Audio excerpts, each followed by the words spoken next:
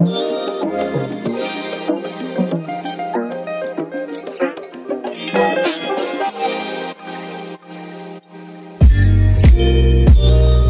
everyone, welcome back to my channel Escape to Storyland.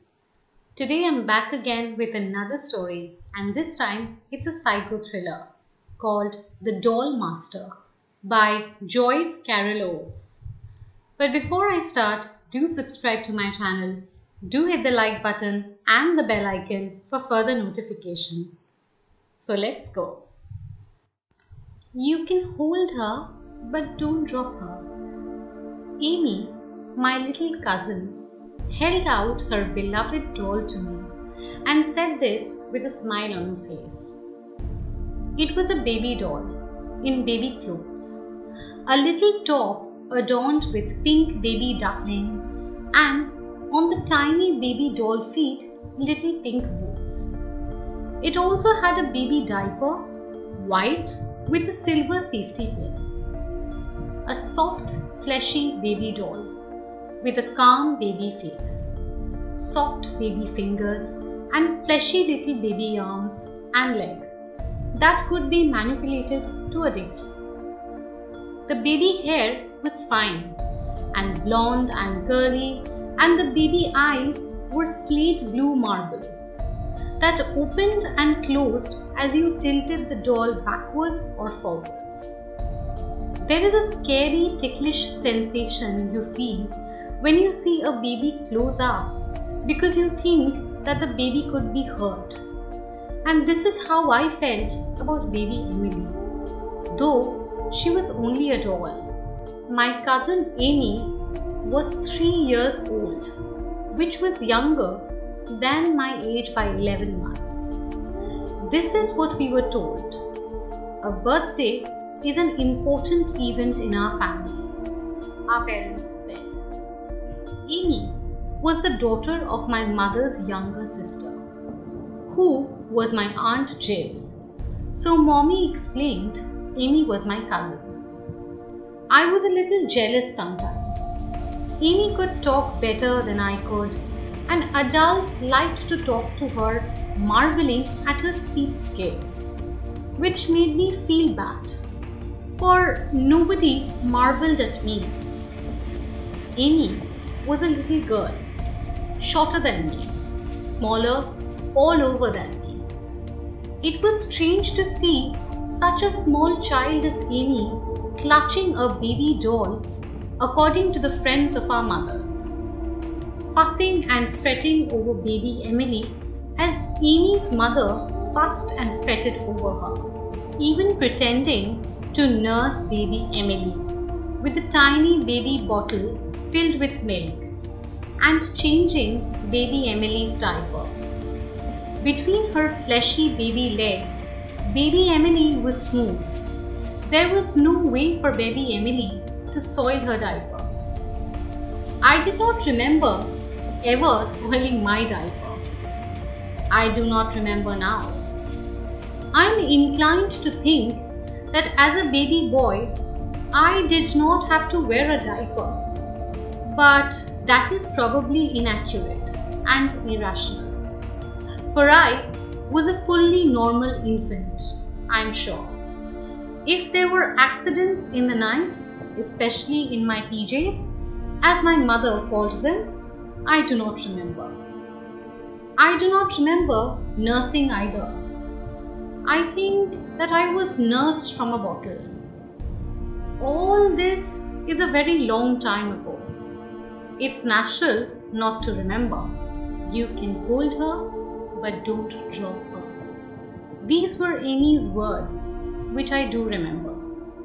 They were an echo of an adult mother's words, which you often hear. It was a terrible surprise in the family when Amy passed away. At first, they said that Amy was going to the clinic for tests. Then they said that Amy would be in the hospital for a few days. Then they said that Amy would not be coming home from the hospital. In all this time, I was not taken to the hospital to see Amy. I was told that my cousin would be home soon. You can see her then, sweetie. That will be soon enough. Or, your cousin is very tired right now. Your cousin needs to sleep and rest and get strong again. Afterwards, I would learn that it was a rare blood sickness my cousin had. It was a kind of leukemia and very fast acting in young children. When they said that Amy would not be coming home, I did not say anything. I did not ask any questions. I did not cry. I was stone-faced. I overheard my aunt saying to my mother, I wondered if to be stone-faced was a bad thing or a good thing. For then, people let you alone. If you cried, they tried to comfort you. But if you were stone-faced, they will leave you alone. It was around this time that I stole baby Emily out of Amy's room. We were often at my aunt's house, and while my mother and my aunt were crying together, I went to Amy's room and lifted baby Emily from my cousin's bed, where the doll was lying with other less interesting doll and stuffed dolls, as if someone had flung them down and had not even made up the bed properly. I did not think that my parents knew that I had stolen baby Emily inside my jacket and brought her home with me. But later, I would realize that probably they knew, as my aunt knew, and did not say anything to me. They did not discipline me. Talk was all of Amy for a long time. If you entered a room and adults were speaking in lowered voices, they would cease at once. Bright adult faces turned towards you. Hello, Robbie. I was too young to consider whether such a rare blood sickness might be genetic, that is, carried in the blood from one generation to the next. When I was older, I would research leukemia on the internet, but still I would not know. When I was alone with baby Emily, we cried because we missed Amy. I did not cry because Amy was dead, only because Amy was gone. But I had Amy's baby doll. I snuggled with baby Emily in my bed, and that made me feel better, a little. When I was 5 years old and going to preschool, baby Emily disappeared from my room. I was so surprised. I looked under the bed and in the closet and in each of my closet drawers. And then I looked in all these places again, as well as beneath the covers at the foot of the bed. But baby Emily was gone. I ran to my mother, crying. I asked my mother where baby Emily was, for there was no secret about my cousin's doll baby now. My mother told me that my father didn't think it was a good idea for me to be playing with a doll at my age. Dolls are for girls, she said, not boys.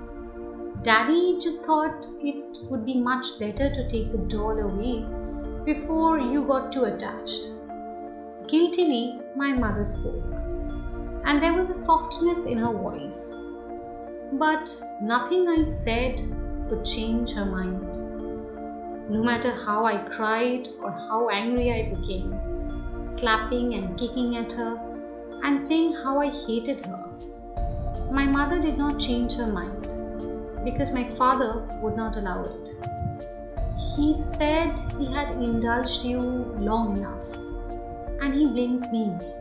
In place of baby Emily, who was so sweet and soft and smelt of foam rubber, my father had instructed my mother to buy me an action toy, one of the new model, expensive ones, a US Navy SEAL robot soldier that came fully armed and could move forward across the room, empowered by a battery. I would never forgive either of them, I thought, but particularly I would never forgive him. The first of the found dolls was Mariska. Take her, but don't drop her. My friend spoke quietly, urgently, glancing about to see if anybody was watching. Many times I would walk to school and home from school, avoiding the school bus where the older boys would taunt me. My family's house was at top of Prospect Hill, above the city, and looking towards the river, which was often wreathed in mist. The middle school was about a mile down the hill, along a route that I had come to memorize. Often, I took shortcuts through alleys and across backyards, where I moved swiftly with the pace of a wild creature. This street was catamount, with a narrow lane that ran parallel behind it, past 6-foot wooden fences beginning to rot, trash cans and piles of debris. My friend said, never make eye contact. That way they don't see you either. No one ever saw me, for I moved quickly and furtively. And if they saw me at a distance, they saw only a boy, a young boy with a blurred face. My friend was very tall, taller than my father. I had never looked directly at my friend, who forbade it. But I had a sense that my friend had features sharp and cunning as a fox, and his natural way of moving was agile as a fox, and so I had to half run to keep up with my friend who was inclined to impatience. Take her. No one is watching. Mariska was a beautiful ceramic doll, very different from baby Emily. Mariska had creamy ceramic skin, and on her cheeks 2 patches of rouge. She was dressed in a drindle costume of an Eastern European peasant. White blouse, full skirt and apron, white cotton stockings and boots. Her blonde hair was braided into 2 plaits, and she had a rosebud mouth and blue eyes with thick blonde lashes. It was strange to touch Mariska's skin, which was a hard and unyielding ceramic skin, except where it had been cracked and broken. Mariska's arms were outspread in surprise that such a prettily dressed blonde girl with plaited hair and blue eyes could be allowed to topple from a porch railing into the mud. Her hair soiled, her skirt soiled and torn, and the white stockings filthy, and her legs were at an odd angle to one another, as if the left had been twisted at the hip.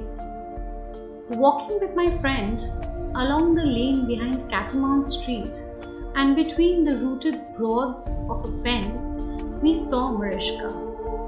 My friend gripped my hand so tight that my bones hurt. She is our prize. She is the one we have been waiting for. Hurry! Take her. No one will see. It was a thundery dark afternoon. I was shivering with cold or with excitement, for my friend had appeared walking beside me with no warning. Often I did not see my friend for days or a week. Then my friend would appear, but I was forbidden to look at his face. When my friend came into my life, I am not certain. Mariska came into my life when I was in 8th grade, and so it was earlier than that time. Mariska came from a house which was one of the ugly houses down the hill. Not just one family lived in the house, but several families, for it was a rental, as my mother said. These were people who lived down the hill, as my mother said. They were not people who lived on the hill as we did. Yet children played there, played and shouted and laughed here at the foot of Prospect Hill, which was so very different from the crest of Prospect Hill where my family had lived for decades. Because of the steep hill, a flight of wooden steps led down from the crude porch at the rear of Mariska's house to the rutted ground 10 or 15 feet below. But no one walked here much. The ground was covered in debris, even raw garbage. Mariska had fallen from the porch railing, where someone had carelessly set her. I thought this must have happened. Unless Mariska had been tossed from the porch by someone who was tired of her rouged cheeks, rosebud mouth, and her colourful peasant costume. A friend said eagerly, "She is our prize. No one else can claim her now." My friend said, "Lift her and put your hand over her mouth." My friend said, "Inside your jacket. Walk quickly. Don't run. Take the back way." Mariska was heavier than you would think. A ceramic doll is a heavy doll. Mariska's arms and legs are awkwardly spread. By force, I managed to subdue them. I could not hide Mariska in my room where she could be found by my mother or our housekeeper. I could not hide Mariska anywhere in the house, though it was a large house with 3 stories and many of its rooms were shut off. So I brought her to the carriage house, which was used as a garage for my parents' vehicles and as a place for storage, and where I believed the beautiful ceramic doll would be safe, wrapped in canvas many times and placed in one of the horse stalls in the cobwebby chateau. I learnt about the horse stalls from my grandfather. My father's grandfather had been mayor of the capital city 6 miles to the south, which was now a racially troubled city with a high crime rate. After my father's grandfather was no longer mayor, he had moved his family to Prospect Hill. In this suburb of mostly white people beside the Delaware River. In those days, there had been horses in the carriage house, in 4 stalls at the back, and still you could smell the animals. A faint odor of dried manure, horse sweat, hay. Here, I knew that Mariska would be safe. I would come to visit her when I wished, and Mariska would always be there, where I had left her, wrapped in canvas for safekeeping. When my friend did not come to me, I was very lonely. But if there had been horses in the stable, as there had been during my great-grandfather's time, I would not have been so lonely. My parents had warned me not to play in the carriage house. The roof leaked badly and was partly rotted. There was a second floor that sagged in the middle, as if the boards had become rubbery. Only the front part of the carriage house was used now for my parents' vehicles, and the rest was filled with abandoned things, furniture, tires, and a broken tricycle of mine, a baby buggy, cardboard boxes, nothing of use any longer. But nothing was thrown away. Hornets built their nests beneath the roof. The buzzing was peaceful if the hornets were not disturbed. No one had told me exactly, but I knew. My father's family had been well-to-do until early 1960s. Then the family business had gone into decline. Bitterly, my father spoke of overseas competitions. Still, the house on Prospect Hill was one of the old, large houses envied by others. There were real estate investments that continued to yield income, and my father was an accountant for a prosperous business of which he spoke with some pride. My father was not a distinguished man or in any way unusual except for living in one of the large houses of Prospect Hill, which he had inherited from his father. I thought that my father might have loved me more if he had been more successful. What a terrible thing! Now it's coming here? The terrible thing was not a robbery or a burglary or an arson set fire or a shooting murder, but a little girl missing here in our suburban town, and not in the capital city 6 miles to the south. The news was in all the papers and TV and radio. Such excitement, it was like dropping a lighted match into dried hay. You could not guess what would erupt from such a small act. At our school, we were called into assembly. An announcement made by the principal and a police officer in a uniform. The little girl who was missing was in 4th grade and lived on Catamount Street, and we were warned not to speak with strangers or go anywhere with strangers, and if any strangers approached us, to run away as quickly as possible and notify our parents or our teachers, or Mrs. Rickett, who was our principal. At the same time, it was suspected that the little girl who had disappeared had been kidnapped by her own father, who lived in Newtown. The father was arrested and questioned, but claimed to know nothing about his daughter. For days, there was news of the missing girl. Then news of the missing girl faded, then ceased. Once a child is gone, she will not return. That was a truth we would learn in middle school. Mariska was safe in her hiding place, in the farthest horse stall, in the old stable, at the rear of the carriage house, behind our house where no one would ever look. It was not my fault that my cousin Amy went away and left me.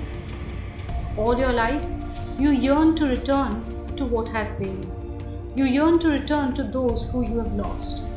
You will do terrible things to return, which no one else can understand. The second found doll was not until I was in the 9th grade. Annie was a pretty-faced girl doll, with skin like real skin to touch, except some of the dye had begun to wear off, and you could see the grey rubber beneath, which was silvery and ugly. Annie was a small doll, not so large and heavy as Mariska. She wore a cowgirl costume with a velvet skirt, a shiny buckled belt, a shirt with little velvet vest, and a little black tie, and on her feet were cowboy boots. She had been partly broken. One of her arms was dislocated and turned too easily in its shoulder socket, and her red-orange curly hair had come out in patches to reveal the rubber scalp beneath.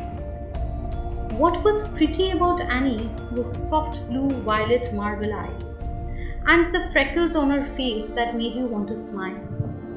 Her eyes, like baby Emily's eyes, shut when you leaned her backward and open when you leaned her forward. My friend had seen Annie first, in the park near my house. Beyond the playground where children shouted and laughed, swinging, on the swings there was a little group of picnic tables, and beneath one of the tables in which initials had been carved and cut, the cowgirl doll lay on the ground, on her back. "Here! Hurry!" My friend shoved me forward, my friend's hard hand on my back.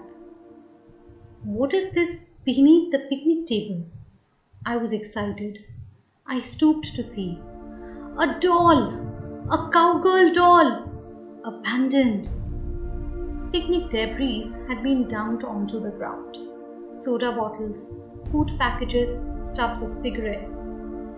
It was very cruel that the cowgirl doll with the freckled face and red-orange hair should be abandoned here. Her arms were outstretched. Her legs were at odd angles to her body and to each other.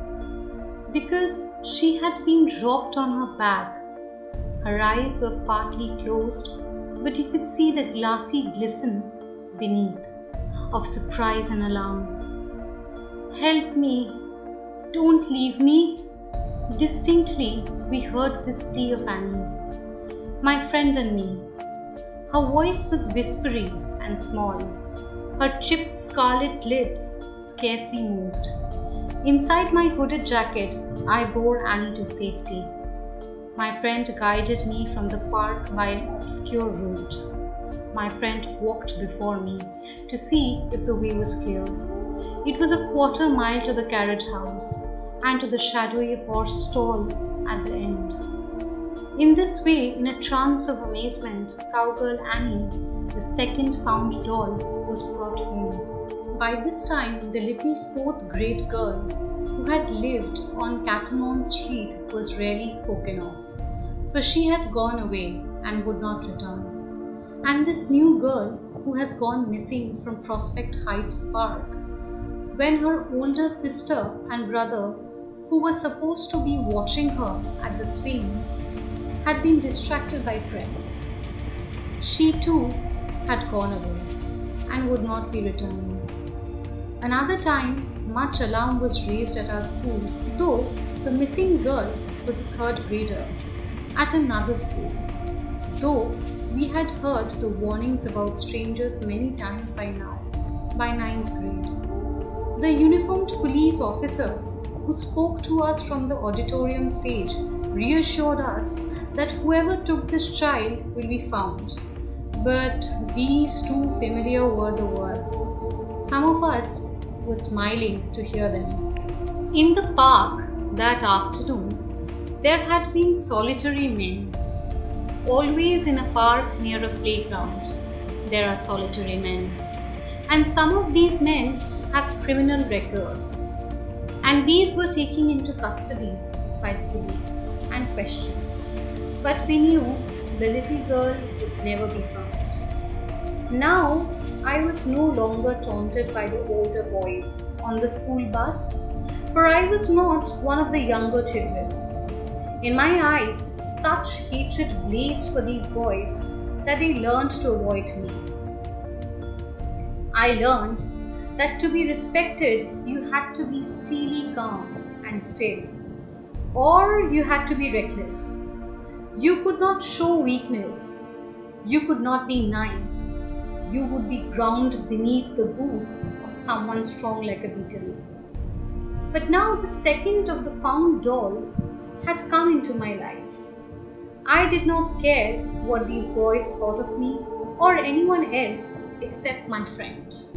I found my second doll when I was 14. Not soon, for my friend cautioned me against recklessness. Not soon, but within 2 years, the third of the found dolls entered my life. Then after 11 months, a fourth found doll. These were not local dolls. These were dolls discovered miles from Prospect Hill in other towns. For now, I had a driver's license. I had the use of my mother's car. At school, I was a quiet student, but my teachers seemed to like me, and my grades were usually high. At home, I was quiet in a way that maddened my father, for it seemed to him sullen and rebellious. I had a habit of grunting instead of talking, or mumbling under my breath. I had a habit of not looking at any adult, including my parents, for it was easier that way. My friend did not want me to look at him. My friend understood the effort such looks required. You can look into a doll's eyes without fear, of the doll seeing into your soul in a way hostile to you. But you can't be so careless looking at anyone else. And this too maddened my father, that I would not meet his gaze. I was disrespectful. My father said, I will send him into the army, not to college. They will straighten him out of there. My mother pleaded, Robbie should see a therapist. I've told you. Please let me take him to a therapist. So it happened. On the day of my 18th birthday, I had an appointment with Dr. G, a therapist whose specialty was troubled adolescents. I sat in a chair facing Dr. G, in a trance of fear and dislike, not raising my eyes to her, but I was staring at the floor at her feet. Dr. G's office was sparsely furnished. Dr. G did not sit behind a desk, but in a comfortable chair, so that I could see her legs, which were the legs of a stout middle-aged woman. And I thought, how much preferable it was at school, where our teachers sat behind desks, so that you would only see the top of their body mostly, and not their legs. It was easy to think of them as big dolls, that way, whose jaw hinges always were moving. Dr. G asked me to sit in a chair facing her, about 5 feet from her, and this too was a comfortable chair, though I did not feel comfortable in it, and knew that I must be alert. Robbie, talk to me please. Your mother has said that your grades are very good. You don't have trouble at school communicating, evidently, but at home, the kindlier the woman was, the less I trusted her. The more intensely she looked at my face, the less inclined I was to raise my eyes to her.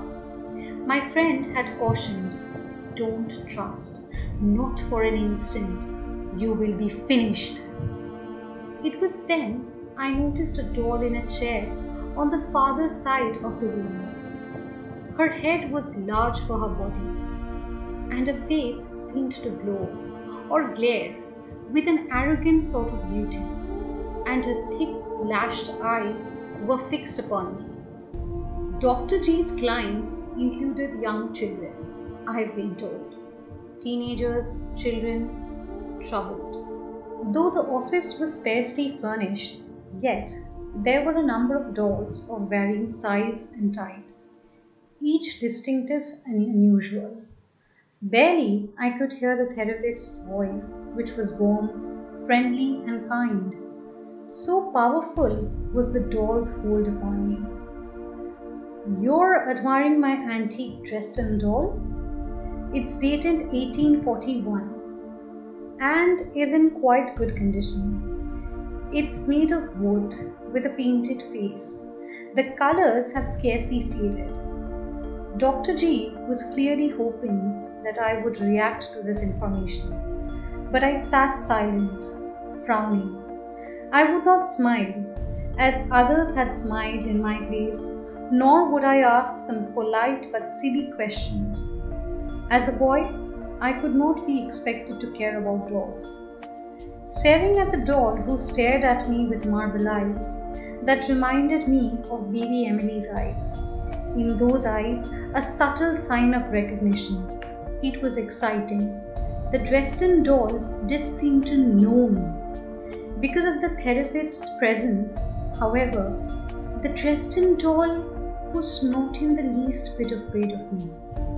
She was a beautiful doll though, made of wood, and unlike any of my found dolls. At first, you thought she had dark wavy hair. Then you saw that the hair was just wood, painted dark brown. Some of my very young clients prefer to talk to a doll than to me, Mrs. G said.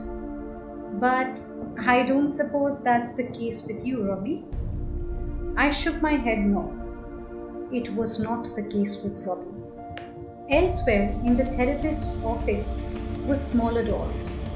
On a shelf was a gaily painted Russian doll, which I knew had another smaller doll inside it, and another smaller doll within that doll. I did not like these Russian dolls. That made me feel slightly sick.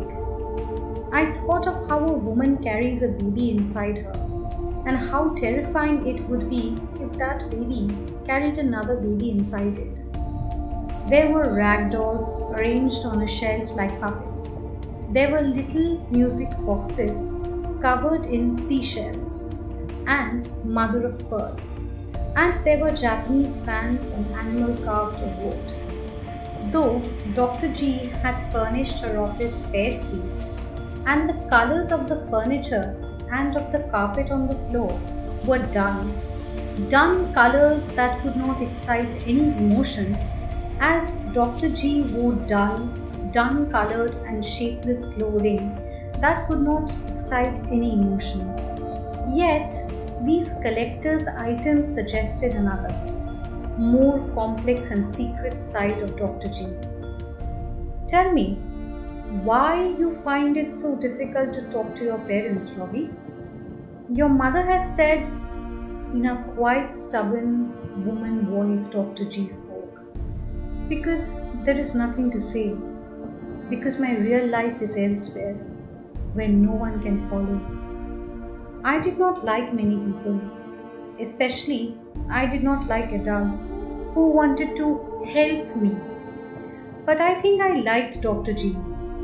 I wanted to help Dr. G establish a diagnosis of what was wrong with me so that my parents would be satisfied and leave me alone. Yet I could not think how to help her, for I could not tell her the secrets closest to my heart. Badly, I wanted to examine the Dresden doll with the painted face. Badly, I wanted to take the Dresden doll home with me. In all, I would see Dr. G approximately 12 times over the course of 5 or 6 months. I was not a good client, I think. I never opened up to Dr. G as troubled people do to their therapist in movies or TV. Never during these visits did I reveal anything significant to Dr. G. But I was connected by the Dresden doll, who stared at me boldly through the full 15-minute session. The Dresden doll was not afraid of me because she was protected by Dr. G, who never left the office and never left us alone together. You cannot touch me. Not me. I belong to her. You did not find me. I was always here, and I will be here when you are not here. Such a look came into my face of longing and anger. Dr. G broke off whatever she was saying to exclaim, Robbie, what are you thinking? Did something come into your mind just now? Something coming into my mind like a maddened hornet, a paper plane, a nudge in the rib. Quietly, I shook my head no, lowering my gaze to stare at a spot on the carpet. As my friend had warned, never make eye contact. You know better. This was so. I had made a mistake. But it was not a fatal mistake, for no one knew except the Dresden doll. She was only a doll, I thought, something made of wood. She could not be a found doll, for I could never touch her, never bring her to the carriage house for safekeeping among her sister dolls. Is something distracting you, Robbie? Is it something in this room? Shook my head, no. Would you be more comfortable if we moved to another room? Shook my head, no. Then, at our next meeting, which would be our last meeting, I was shocked to see that the Dresden doll had been removed from the white wicker rocking chair. In her place was an embroidered pillow. I said nothing, of course. My face locked into its frozen expression and would not betray me. I think you might be more comfortable now, Robbie. Dr. G spoke gently. I hated this homely, graceless female now. that she had sensed the whole of the Dresden doll over me. She alone, of all the world, might guess of my fascination with found dolls. I hated her and I feared her, that suddenly I might lose control. I might begin to shout at her, demanding to see the Dresden doll again, or I might burst into tears, confessing to her that I had stolen the found dolls that were hidden in the carriage house. It is a terrible thing to feel that you might break down. You might utter a confession that could not be retrieved. And so I did not speak at all. My throat shut tight. Dr. G asked her usual picky little friendly seeming questions, to which I could not reply. And after some minutes of awkward silence on my part, Dr. G handed me a notebook and a pen, and suggested that I write out my thoughts, if I could not speak to her. I took the notebook from her, and with a smile of a shy but determined boy, I wrote goodbye and handed it back to her. Already I was on my feet. Already I was gone. After high school, it was decided that I would postpone college. My grades had been high, especially in physics and calculus, and at graduation, my name had been asterisked in the commencement program to indicate the highest distinction, but I had not gotten around to apply for any college or university. My teachers and my school guidance counselor were perplexed by this decision, but my mother understood to a degree, for my father had left us from the house on Prospect Hill, and you might think that a concerned son would not leave his mother alone in such a large house at such a time. Only I knew I could not leave my found dolls. I could not risk stranger finding them. The possibility of the found dolls being discovered was too terrible to consider. Often when I could not sleep, I took a flashlight and went out into the carriage house.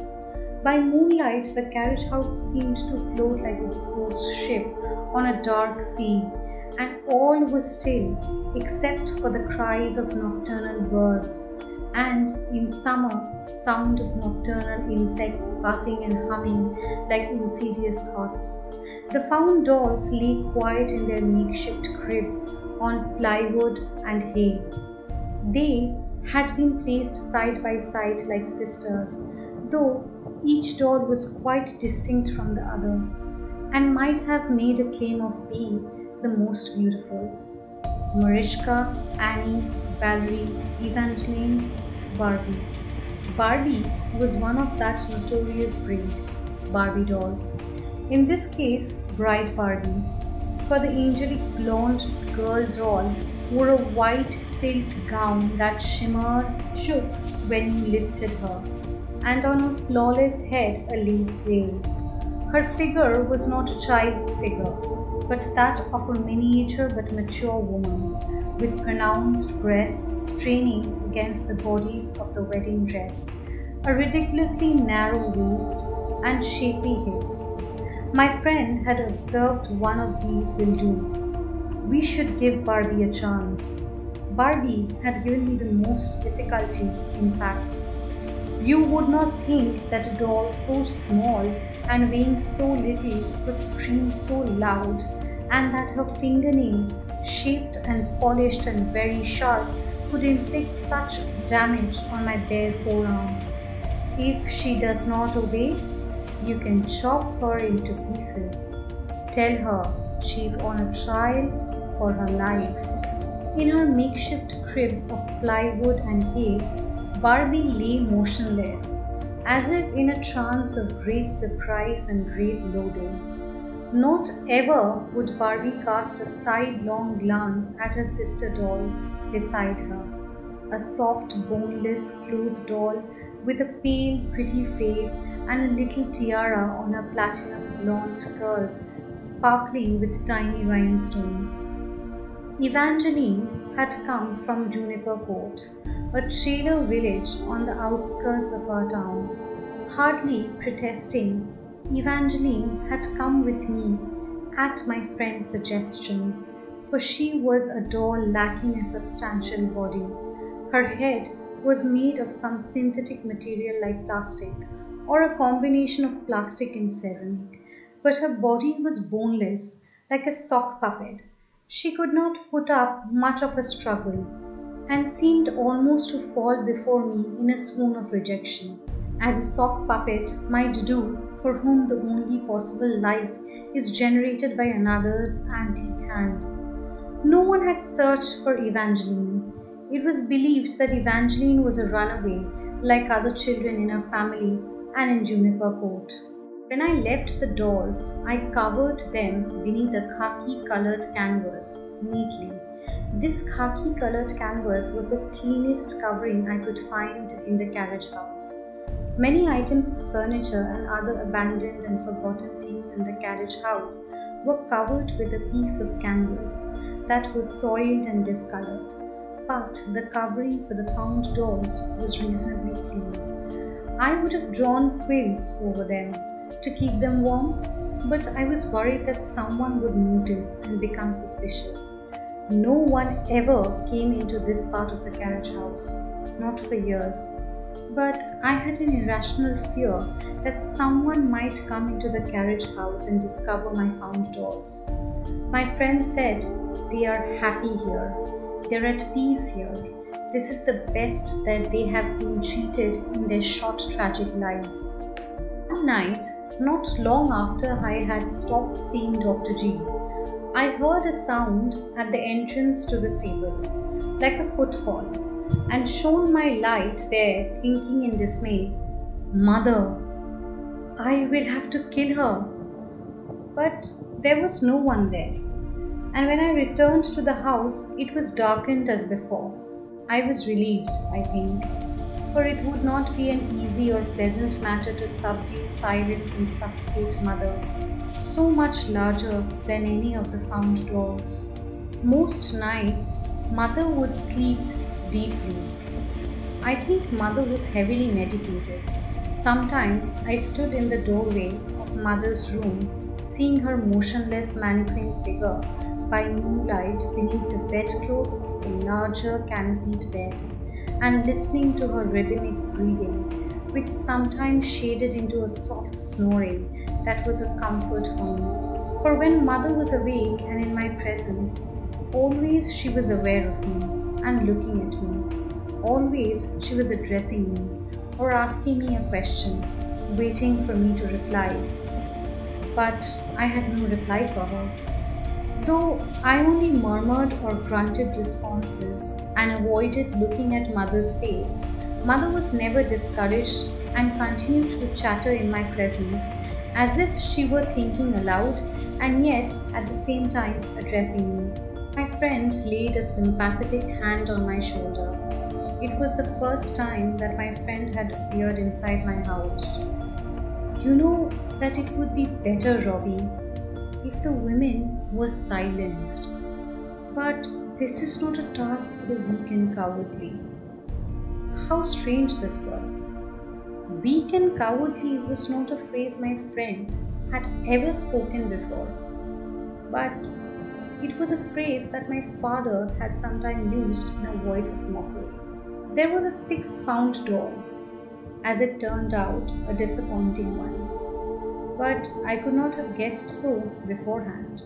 Still, I kept Trixie with the others, though sometimes I did not remove the canvas from her crib, for her sour curdled milk pud face and reproachful green marble eyes were discomforting to me, and her cheap, sleazy, silly costume, a low-cut sequins top that showed the cleavage of her breasts, and a frilly, frothy ballerina skirt in matching turquoise and spike-heeled little shoes, were frankly embarrassing.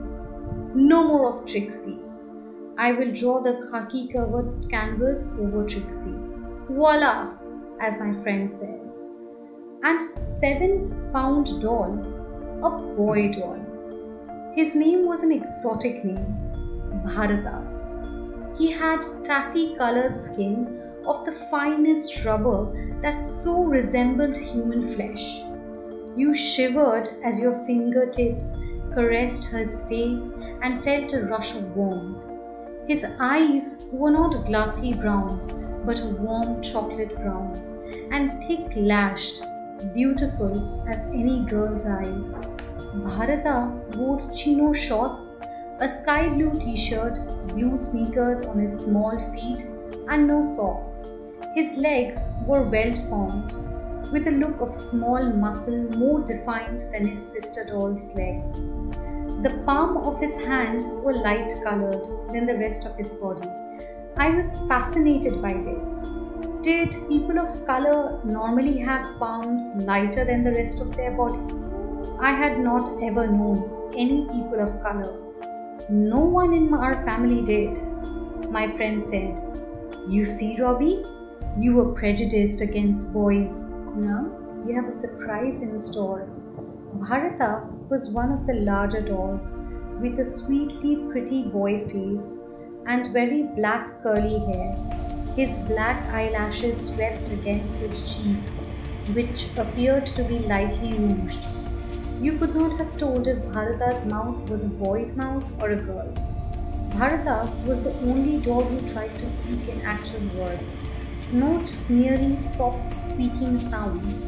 Bharata's mouth moved, and I leaned to him to listen, but heard only what sounded like, Where is, who are you? I don't want to be here." Other found dolls might have exhibited some jealousy or envy of my taffy-skinned found boy doll, but they disguised their emotion well, for they knew their place and did not wish to offend me, who was their doll master. It was my friend who had told me, "One day, Robbie, you are the doll master. You must never surrender your authority." Mother said, "We have no choice really. This house is so large. Most of the rooms are shut off and unheated. A house of this size was meant for a large family, and now there is only us." "Only us" was hurtful to me to hear, as if only us were an admission of such shameful defeat. It had to be murmured, near inaudibly. "So, what do you mean, Mother? Do you want to sell the house?" I could barely hear my mother's reasonable voice asking me if I would call a realtor and if I would oversee the selling of the house. It's a profound decision. It's a profound step in our lives. But I think we have no choice. The property taxes alone are... It was so.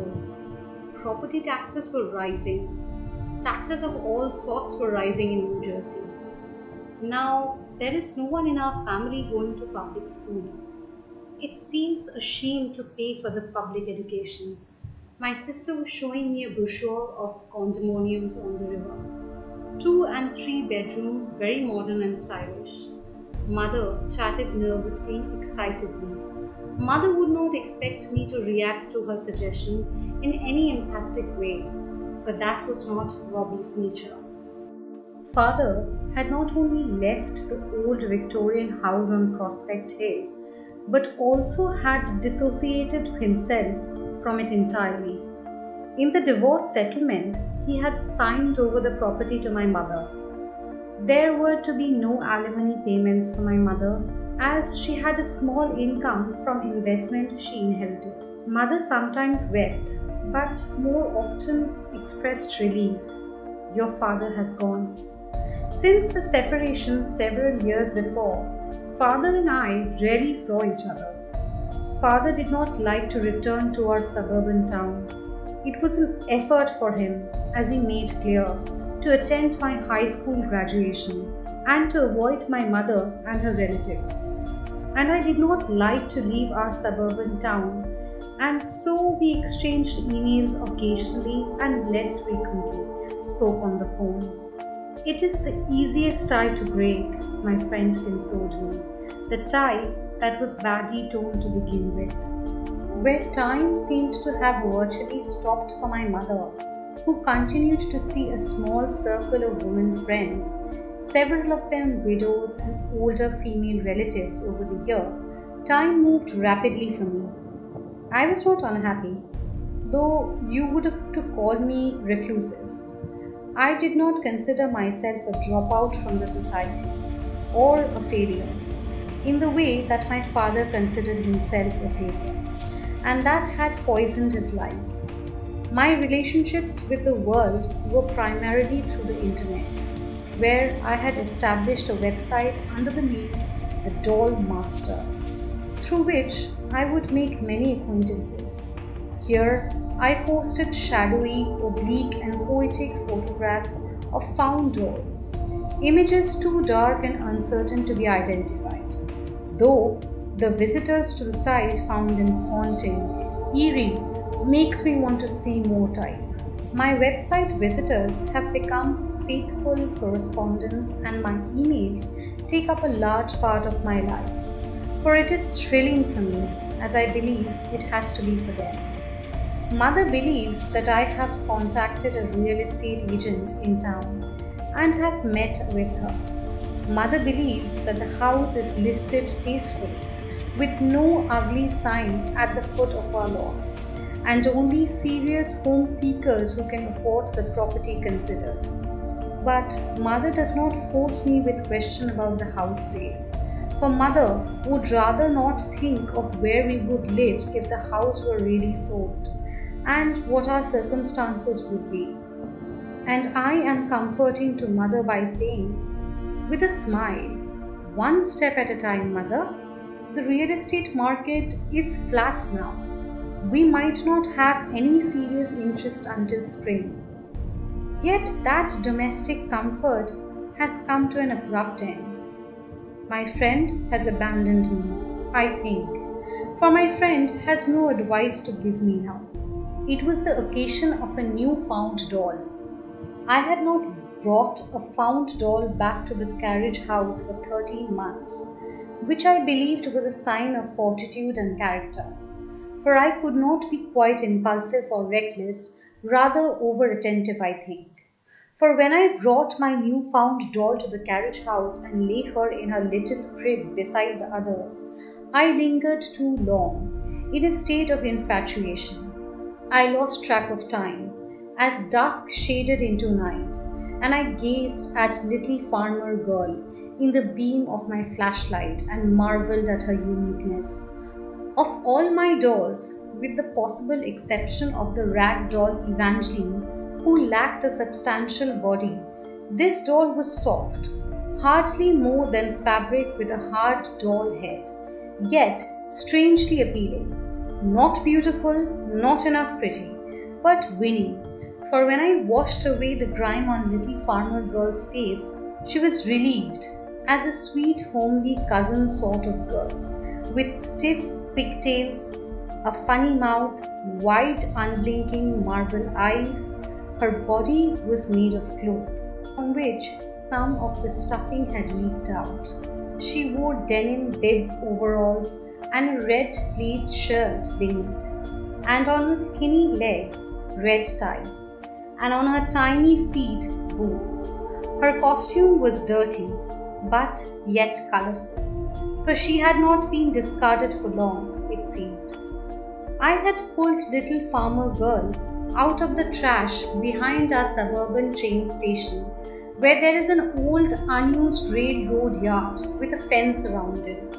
No one comes there, though passengers waiting the train are gathered on the platform only a quarter mile away, except children sometimes or runaways.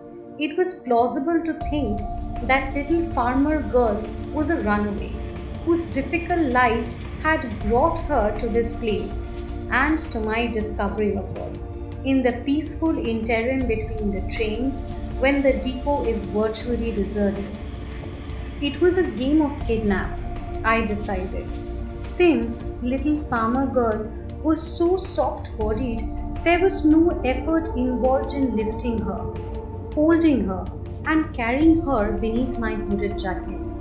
When she struggled, I tied her wrist and ankles and stuffed a rag in her mouth so that her cries were muffled and could not be heard by anyone farther than 6 feet away. No effort then to place little farmer girl in the trunk of the station wagon and to drive slowly back to the top of Prospect Hill.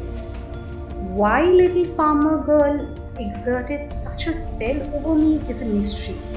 But I suppose, as my friend would say with a laugh, "Robbie, you are so funny. Each of your dolls was thrilling to you initially." I thought that too. But when I began taking pictures of little farmer girl that very night to record more consciously that I had the others before the inevitable incursion of time, decomposition and decay intervened, my experience was that flash photos were particularly effective in these circumstances, as more poetic and artistic than photographs taken by day, even in the shadowy interior of the store. "Robbie? Is that you? Why are you here, Robbie? What are you doing?" So absorbed had I been squatting over little farmer girl, I hadn't heard mother approach the rear of the carriage house. Too late. I saw the groping beam of her flashlight moving upon me, and upon the row of found dolls on the floor of the stall that occupied now most of the stall. "Robbie, what is..." In the crude light of mother's flashlight, the found dolls were revealed as small skeletons with rags of clothing and wisps of hair on their battered skulls. Their faces were skull faces, with mirthless grin and eyeless sockets. Their bone arms were spread, as for an embrace. This was mother's crude light, not the light of the doll master. Quickly, I took the flashlight from mother's shaking hand. Quickly, I comforted her, telling her that these were sculptures that I had done, but had not wanted to show anyone. Sculptures? Here? I would explain it to her, I said, but first, I would shut the outer door. That was the end of our story, the psycho thriller, The Doll Master.